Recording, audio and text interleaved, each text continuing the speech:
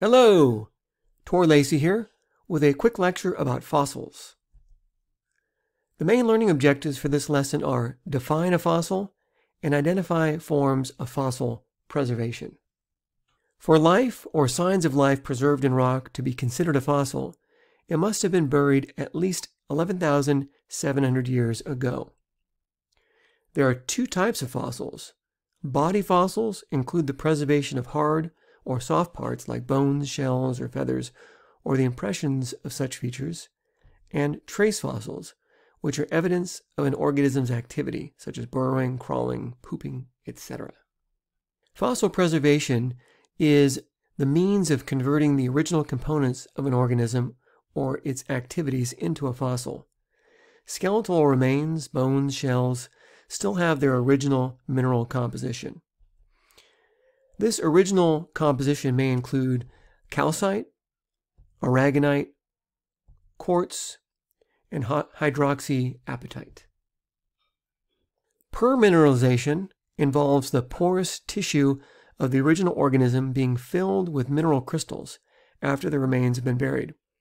The precipitating mineral is typically quartz, calcite, and iron oxides. A well-known result of permineralization is petrified wood.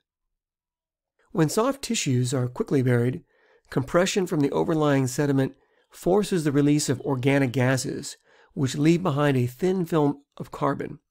This process is called carbonization, and it can preserve the intricate details of soft parts such as plant tissue, fish scales, and insect wings. Replacement is the process of chemical-rich fluids dissolving and replacing the original fossil material with minerals such as quartz and pyrite, preserving the details of the original organism in the process. Shells made of aragonite can be chemically unstable after burial and will recrystallize to more stable calcite, making them more resistant to weathering and more likely to be preserved as fossils.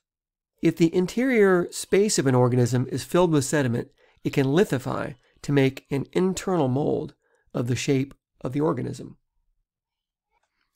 An external mold is the result of an organism leaving an impression in soft sediment. After leaving the impression, the organism may be transported or dissolved away. Fossil trackways, such as dinosaur footprints, are also a type of external mold. Replicas of an organism are called casts and are created when an external mold is filled with sediment that lithifies within the mold. Many fossils in museums are casts, made from the much heavier or more fragile original fossil. This is the end of this presentation. Thank you for your attention.